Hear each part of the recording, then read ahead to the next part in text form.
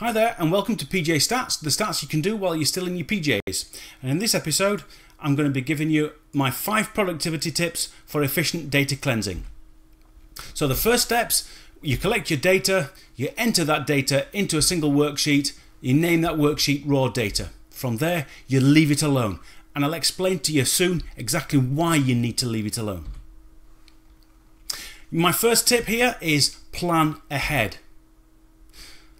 My advice is to ask those people that have had previous experience. Ask them what they did, what they learned from it, and listen to them. When you've done that, create a plan of action for your own data cleaning.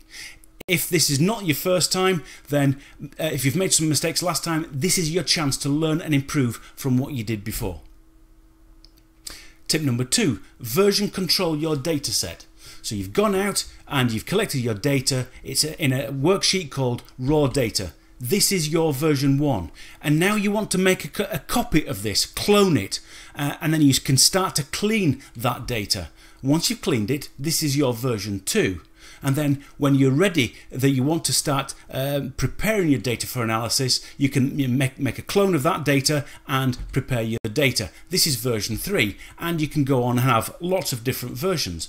The reason version controlling your data set like this is important is if you make a mistake in a later worksheet, you can always revert back to a previous worksheet. If you're working in one single sheet called raw data and you make a mistake, you might not be able to undo that mistake and you might lose your entire data set. By version controlling it, you're making sure that you can always take a step backwards. So when you move on to a new version, you want to leave the previous version alone. Don't touch it at all. You can then check how errors were introduced in the first place, and you can recover from any new mistakes that you've made. Tip number 3, obey the Holy Trinity of data cleaning. Okay, what are this Holy Trinity? First step is extract. You copy some data to a spare worksheet. Once you've got it there, you can transform it into the clean data that you need. So you clean your data in isolation. And finally, you can load it back in to the latest version. Extract, transform, load. This is the Holy Trinity of data cleaning. And my tip here is to never work directly on any data in any version of your data set. You want to copy your data into a spare worksheet, work on it there, and then you can move it back into your live worksheet. Tip number 4, automate your data cleaning. My tip here is try not to clean your data manually. Instead, you need to learn to use Excel functions and formulae like remove duplicates, find and replace, trim, clean, substitute. These are the main ones, but there are others. Tip number 5, cleanse your karma, and you do this by whenever you find an error, you report it back to the original source. And it's not just good for you, but it's good for your colleagues as well.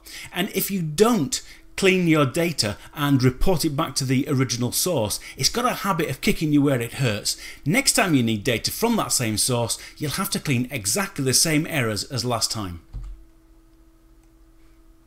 Well, I hope you've enjoyed this episode of PJ Stats, and if you have, please hit the subscribe button, and any future versions that come out, they'll come straight into your YouTube. My bonus tip here is back up your data. Back it up, back it up, back it up, and make sure you back up in at least 2 different locations. This lesson is part of a free video course that we've got running called Practical Data Cleaning, and it's exclusive to us. You can only find it in the Hive, and if you follow this URL bit.ly/PDC free vid, you can get access to this video course. Thank you very much, and I look forward to seeing you again in another episode of PJ Stats.